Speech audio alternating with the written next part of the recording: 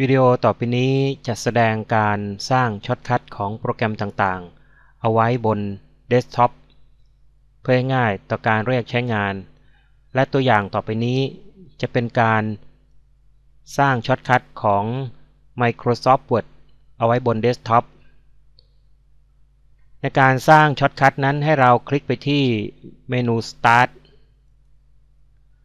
เลือก All Program เลือกไปยังรายการที่เราต้องการในที่นี้จะเป็น Microsoft Office Word 2007 จากนั้นให้ทำการคลิกขวาบนรายการเลือก Send to แล้วเลือก Desktop จากนั้นให้คลิก